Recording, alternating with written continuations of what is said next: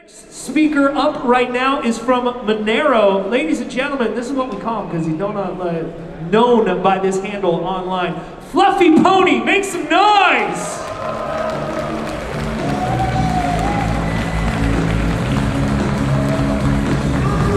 Hello. So, welcome to the 2-hour deep dive into Monero. I hope everyone brought their notepad and paper. There will be a test afterwards. But seriously, what I'm going to talk about today is why people should troll more, or how to decentralize people. So I was going to actually spend 15 minutes talking about how, as you guys may have noticed, this conference has been full of a bunch of ridiculous ICOs, making crazy claims about technology that they will never be able to build because they don't have anyone on their team that has ever built decentralized security software, but I thought that would be mean. So instead, I'm Riccardo Spagni.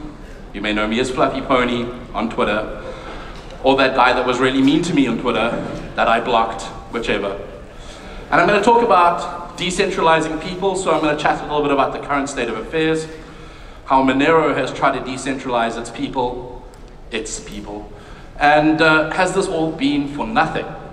So to start, let's talk about the current state of affairs, and let's try and understand the threat model that we're actually facing.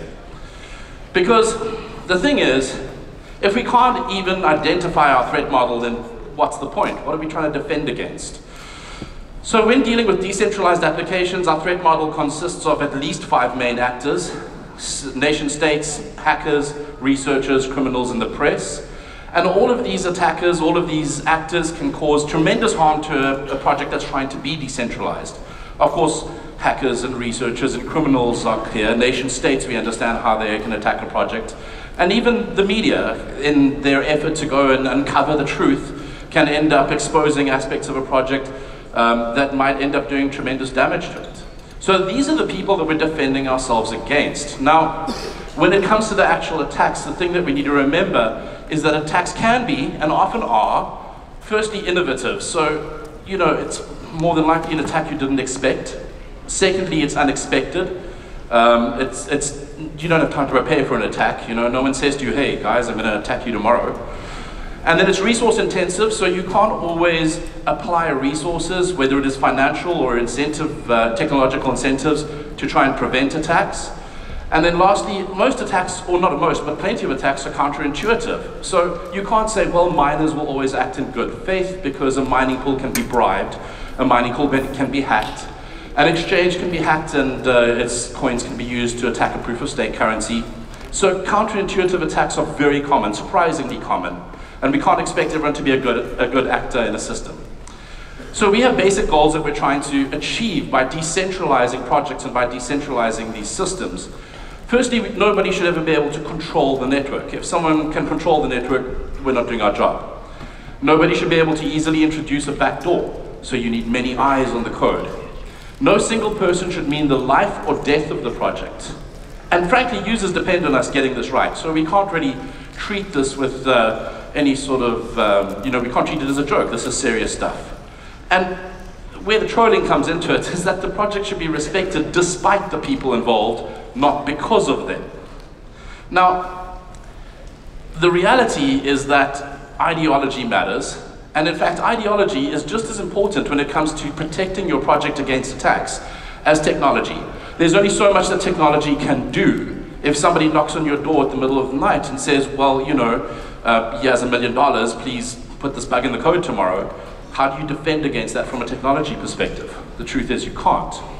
Now, how has Monero tried to do this, and what can we learn from that? So Monero, just to give you a bit of a primer how Monero started, in April 2014, some guy called Thankful for Today launched Monero, not me, despite contrary to popular belief. And it was initially just a fair relaunch of the CryptoNote reference implementation. And then very early on, within a few weeks, Thankful for Today ended up being a gigantic douchebag. And the community didn't like this. So myself and 6 others forked the project away from him. And we sort of lived in parallel universes for a time where we were both putting out releases. And after a few months, Thankful for Today disappeared. Now the importance here is that the core team who forked the project, our role is merely stewardship. We're allowed to exist because the community allows us to exist. And if we had to do anything untoward, then we can just repeat this process and someone can fork it away from us. So that's how Monero got started, but today it consists of a lot more, or many more components and many more people. We obviously have the core team who are stewards, as I mentioned.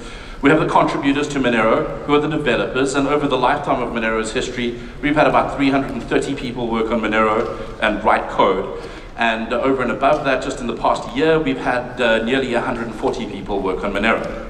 Then we have the Monero Research Lab, which is an open group of academics and researchers. And we have the Monero community that do things like post on the subreddit, they build out parts of the ecosystem, they help newcomers. And then we have work groups, and work groups are self-assembling groups of people that come together and say, hey, it would be cool if Monero did more of this. It would be cool if we had that. So as an example, there's the vulnerability response work group, and that work group is responsible for taking in reports on HackerOne, or reports that are sent privately or publicly about bugs and exploits in Monero, and then evaluating whether the person is reporting something that's legitimate, how we're going to fix it, how we're going to disclose it, whether that person gets a bug bounty, and so on. And all of these groups work, they're intermingled, but they're permissionless. No one needs to come along and say like, oh, I'd like to fill in a form to be part of the Monero Research Lab. You can pitch up tomorrow. The problem with that is that it leads to two major issues. Firstly, it leads to the challenge of personalities, so personality clashes, abrasive personalities, that sort of thing, and the challenge of paying the bills. How can people work on Monero if they're not earning money? So how do we face these challenges as a project? So let's start with the challenge of personalities. The reality is that there are going to be multiple personalities working on a project, and some of them are going to butt heads. So we encourage mutual respect, and in a technical environment this is relatively easy because technical people tend to respect other technical people. We also do nearly nothing in isolation if we can avoid it. We try and talk about how we're trying to achieve something as individuals and as groups. And this means that everyone in the community understands how we got from point A to point B, how we arrived at a conclusion as a community. And then we'll have problem children, every project does, and so you openly discuss the problem child and you hope that the problem child reads the discussion and self-corrects. If they don't, well, you encourage those who are unsatisfied to kindly fork off. And by fork off, I mean fork the project. Not fork your mother if you want fork. And then of course, we don't limit platforms for discussion or communication. So we mainly have discussions on IRC, but we also have a Slack relay, we have a Mattermost relay, we have the subreddit, we have the largely abandoned Monero forum, but we don't close things down prematurely because we want people to use all of these different forms, whatever form of communication and interaction is comfortable to them. So how do we achieve how do we meet the challenge of paying the bills? So the problem, of course, is that not everyone, especially newcomers, are crypto rich. Some people lost all their private keys in a terrible boating accident. I don't like to talk about it. So we achieve this with two main ways. The first is we use donations and crowdfunding. So general donations to the project, which then can be used to pay bills, it can be used to pay for somebody to do some work on Monero. And we have a crowdfunding system called the FFS, the Forum Funding System. And anyone can go and post an idea and say, I'm willing to do this, I'm willing to work on the Monero project and do this thing, and this is how much it's going to cost, and here are the milestones, and this is the cost attached to each milestone. And then the core team holds the money that's raised in escrow, and then pays it out when the community says, yes, this milestone has been met.